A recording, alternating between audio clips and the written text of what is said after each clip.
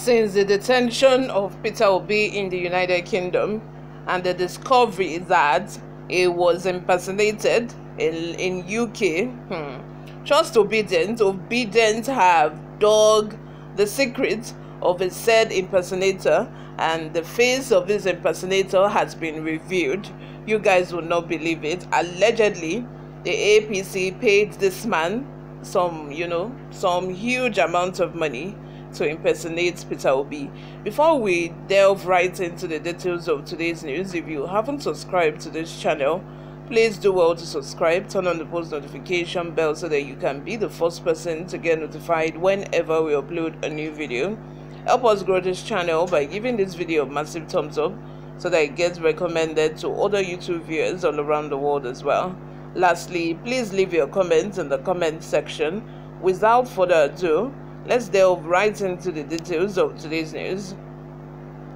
You have all been placed on a database. Reno Omokri reacts as netizens release face of Peter Obi's alleged impersonator. Former presidential aide Reno Omokri has reacted to an alleged picture of a man paid to impersonate the Labour Party presidential candidate Peter Obi in the United Kingdom. NEWSROOM Nigeria understands that a Twitter user identified simply as Deka had shared a picture of a man who she claimed was paid a sum of 500 million naira by the All Progressive Congress through one Joe Eloka, a Lagos businessman, to impersonate the Labour Party flag bearer. The netizen alleged that immigration officers both in the UK and Nigeria were compromised.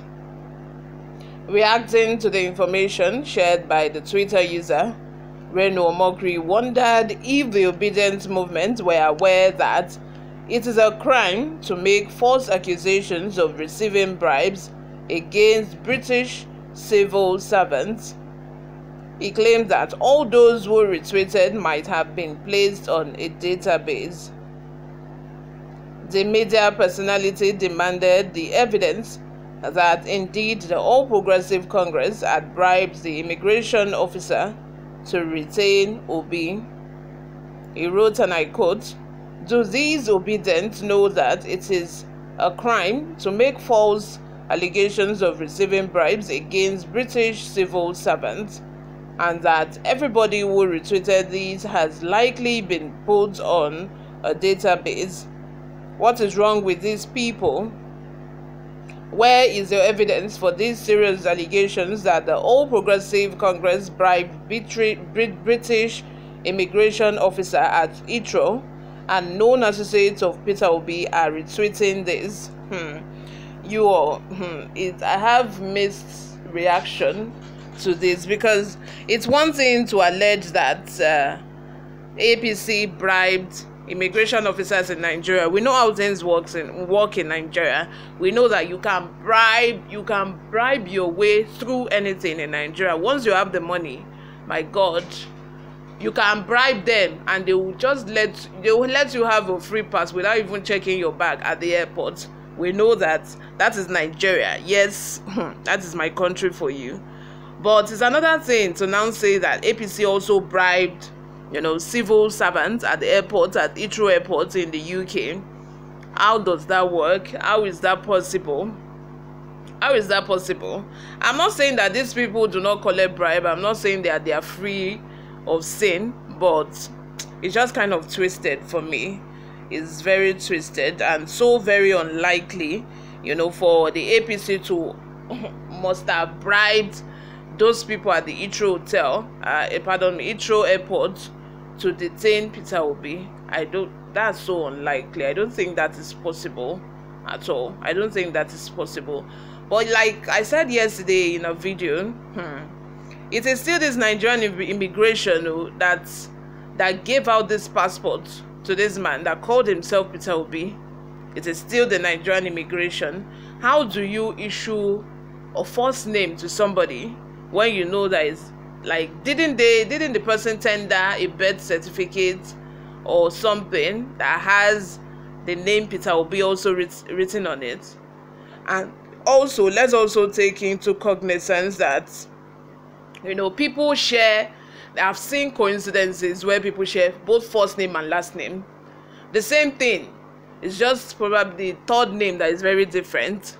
I have seen such situation, and my thought is that couldn't this be one of those coincidences where, the person also has a first name and then the same Peter and Obi, the two names together?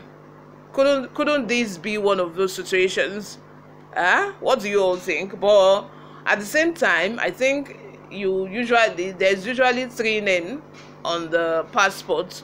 So even if they share first two names, the third name must be different.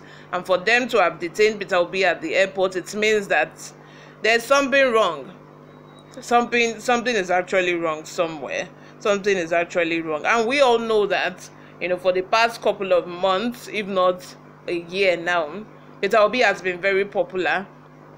He is still very popular within social media space, within the youth, Obidients, even the political space in Nigeria. So probably that made him a target for people, all these imposters. And I've heard of stories where they will there's this number on the passport that can be replicated, and then they can use it to travel, and then you just get to the airport and they will deny you, saying that you are an imposter. Somebody has already used it. So could this be one of those situations? Nigerians, how far? May God help us. We are not criminals, but Nigerians.